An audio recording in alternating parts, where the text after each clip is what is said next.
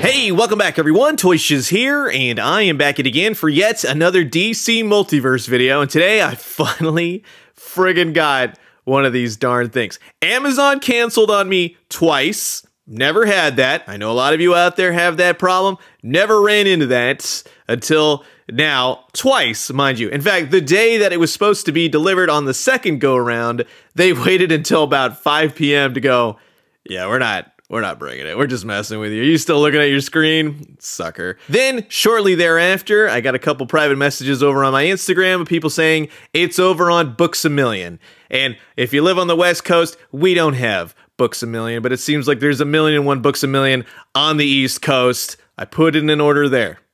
Nothing really happened. It's just like, thanks for your pre-order. Whereas I thought it was in stock. Apparently not. Couple days after that, friend Big Diesel Jones over on my Instagram subscription service. If you've not checked that out, I'll put a link down in the description. It's a monthly subscription to my Instagram. I know, but I do monthly giveaways. In fact, this month, I'll be giving away an entire set of the new Superpowers Wave 6. So you got Hal Jordan, Sinestro, all that jazz, right? So that's not a bad giveaway, if I do say so as myself. So again, if you want to subscribe and do all that jazz on my Instagram, I'll put the link down in the description below. But yes, a quick shout out again to Big Diesel Jones, gave me the heads up. Best Buy had this. I have been going to GameStop, which I just despise going into because I'm usually the only one in that dang store, right? You walk in, it's like instantaneous. What are you looking for? I'm just looking. Are you sure I can't help you with anything? Have you heard about the new games? What do you want? It's just like, it makes me want to leave. I'm like, I don't want it. I don't want it. Just leave me alone. Now with Best Buy, that's kind of like the complete opposite where it's a giant store. There's nobody in that. And then somebody just greets you at the front. Yeah, I guess we're still open. Come on into Best Buy. It's a lot of fun. We have lots of TVs in the back and whatnot. Oh, you're here for Wonder Woman. Gotcha. So put it in order.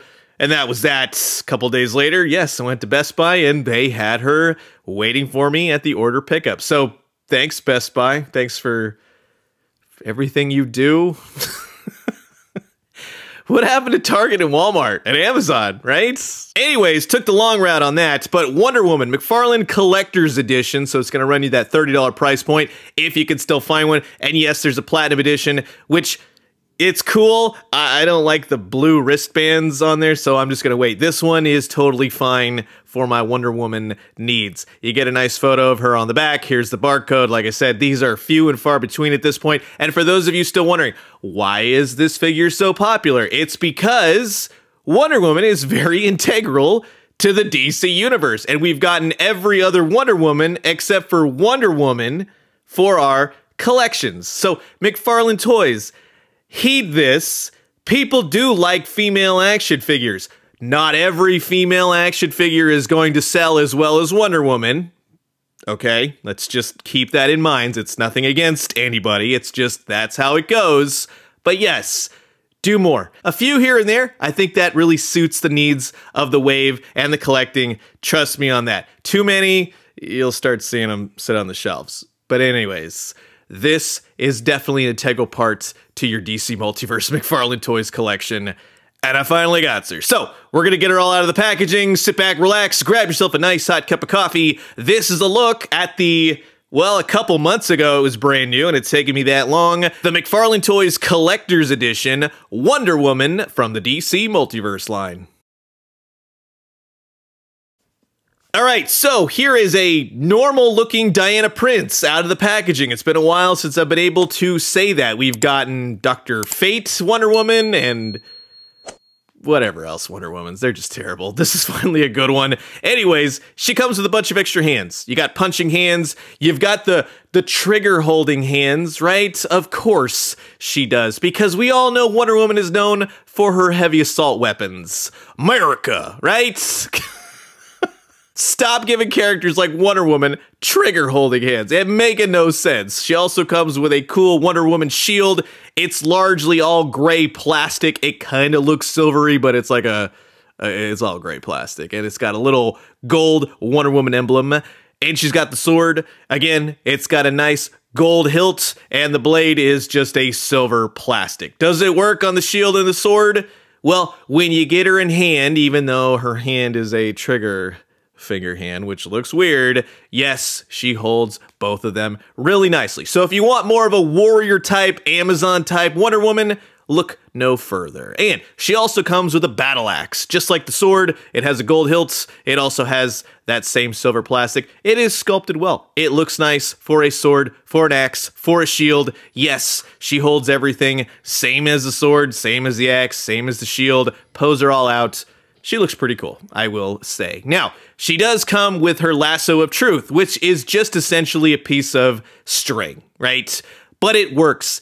It's effective. It's a nice long lasso of truth. You can wind it up. It'll be a little tricky to kind of get it all form-fitting, and then not only doing that, but then putting it in her hands, because she really does have some awkward hands, and you can't really bendy wire the lasso, right? So in that sense, it's just kind of that. However, it does work really well if you need to tie up a criminal or two like Lex Luthor. So again, it's simplified, but I dig it, and you can get it on her belt. She has a little peg for that, so you can get it nice and tight right there on her Wonder Belt. Wonder Woman herself. She's a pretty good looking figure. I am going to be honest with you. I like the colors. I like the skin tone. Some of the articulation really stands out because of those pins on flesh. I'm with you guys on a lot of that stuff. However, it's a toy. And then I go, oh, I really don't care that much. It's just kind of supposed to be fun. Front to back, she looks pretty cool. All the metallic colors look great. I like the blue wash in her hair. That really makes her hair pop. And I like when they give characters, especially comic book characters, a blue wash. The head portrait, though, it's okay. It's not my favorite. It's a little off. It's a little on at the same time. But I think you get what I'm saying. It could have been just a little bit better, and I think that she sits a little bit too low with her neck, right? But everything, for the most part, is painted nicely. The white on the red boots could have been done just a little bit better. I like her silver gauntlets, right? She can dodge bullets all day long with those. She's got enough articulation in the head, left, right, up and down. You get the idea, but I like to pull the head up just a little bit, just to give her a little bit more neck, because I think it situates entirely too low, right?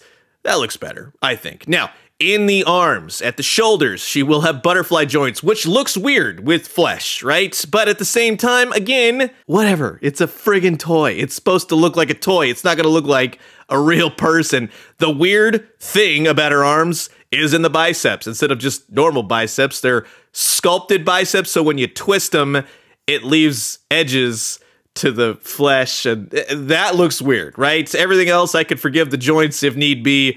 That looks bizarre. She has double jointed elbows, which again, they're not gonna always look the best, but it is what it is. She's got the hands that rotate up, down, left, right. These hands are more so the Maxwell Lord neck-breaking hands, right? I guess you could say. She doesn't really have an ab crunch. It's more of a waist, which will twist and kind of move back and forth. So you can get her into some flying positions, but no, it's not the traditional upper diaphragm or ab crunch to her. Her legs will kick out. Enough rotation, enough momentum, articulation out of it. I think it looks great. And her legs actually look like legs instead of Roman architecture, right?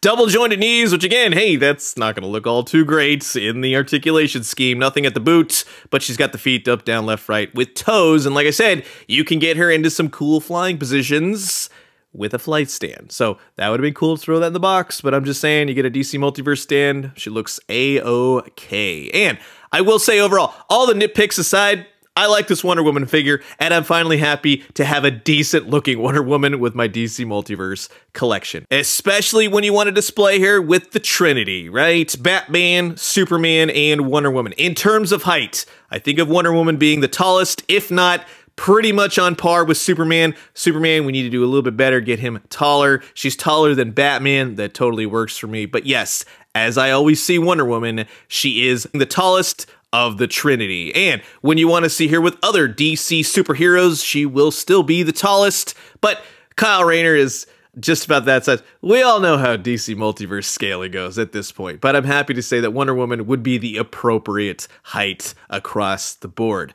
When you want to pair her up with some older Golden Age type figures, yeah, that looks great as well. Her costume is not going to be the golden age. It's more of the modern-ish kind of take, but I think of that as being largely Wonder Woman. And just to show what she looks like with other golden age heroes like Superman and Batman, except this time around, Superman is entirely too short, Batman is entirely too tall. DC Multiverse scaling, everybody. We all know how it goes by this point. And just to show you with some villains, right? From Zoom to Brainiac, Black Manta, and Lex Luthor. Now, you'll get a little bit bigger figures, like Brainiac's a little bit bigger. I could totally see that. Black Manta around the same size. Lex Luthor, he's a little bit too tall. You know what?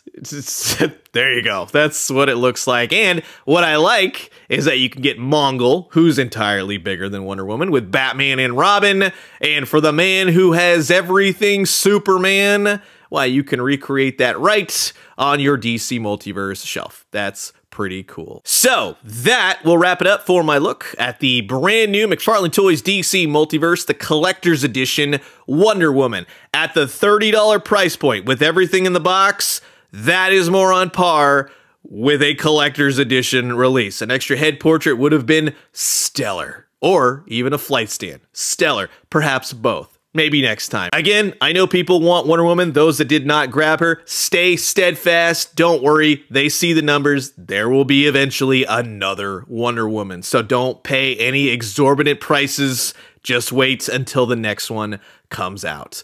Hopefully it won't be gold or patina or glow in the dark or whatever else, but you get the idea. So you've heard my thoughts, and now I'm curious to know yours. Comment below, let me know. Let's talk everything Wonder Woman.